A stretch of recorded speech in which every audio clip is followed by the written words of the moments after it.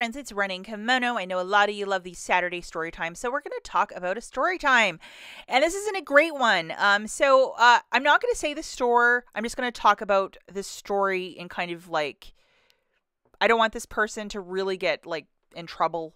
You know who you are if you did this. This coupon I've never seen before. But it's in my hand. How did it get in my hand? So I was in a store that I've been frequenting in and out a lot this week and just doing little deals here and there.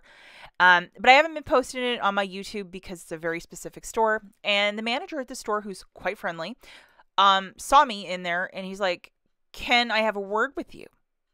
Very stern fashion that he said that. And I'm like, oh gosh, I do digital coupon deals.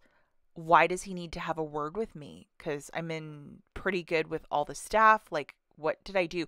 That's initially what I was thinking in my brain. Like, I was thinking, like, I'm in trouble. And so he's like, hey, just wait a minute. I'll be right back. So, like, I'm waiting in an aisle just for the manager. And I'm like, it's the worst, you know? Like, sometimes you're told part of something, but you're not told the whole thing. And his tone was not so great. And then he presents me this coupon, and it's in my hand. And he says, what do you see here? And I'm like, what is he doing exactly? Because this isn't my coupon. I did not bring it into the store. I do not know what it is. Like, okay, stop. Like, this is just strange.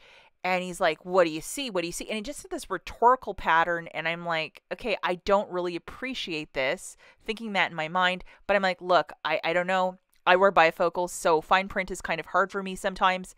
And I'm like, I have no idea. And then he says, why don't you turn it around? And then it hits me. He highlighted this. Offer valid in Canada only. Boom.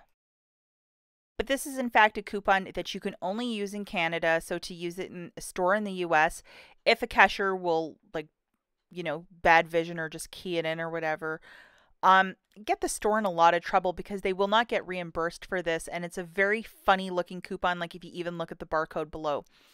So he was just pissed off about it. And he just wanted to just, talk to me about it. And I just said, wow, that's crazy. And I said, digital coupons is the way to go. And that's typically what I do. And like, I wasn't in trouble, but initially just his shortness, I thought, oh, I'm in trouble. But I mean, just immediately you would think that.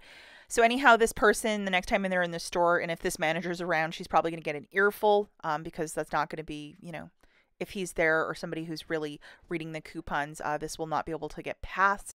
It wasn't one little innocent coupon this shopper had. She had a bunch that she used. So, like, it's not good. So just to let you guys know, in the future, if you ever come across internet printables, because I know a lot of you will not be, like, at a Shoppers Drug Mart looking for TerrPad coupons. Most of us won't be up there, but if you ever are, in Canada and you find a coupon, never use it in the United States. It could fall back on you badly in the future, or you can get in trouble at the store because valid only in Canada, and they take that pretty seriously. Also with internet printables, I know that Canada, for example, they have a PNG site where you can print png.ca. It was a couple years back, and they always had higher value like detergent coupons and this and that. But in the fine print, it's also print only in Canada. And if you have a funny barcode like this one, because typically coupons in Canada, a cashier or somebody has to come over and key everything in. They just don't scan stuff. Somebody physically has to look at it. Nothing scans at the till. So just be very mindful of that sometimes if somebody sends you a link for very high value coupons, don't participate in that. Don't print the coupon, especially if it says offer valid in Canada only, because you will have a ton of problems with it at the store. So yeah, this just brought me back. I haven't talked about this subject in years, and it just typical me that, somebody's like, can I have a word with you? And I think I'm like right away going to the principal's office and I'm in a ton of trouble, but it really wasn't that. And this is not my coupon. This is not my thing.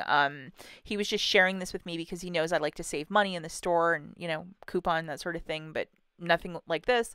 I like to keep really good relations with the managers and the staff at the store.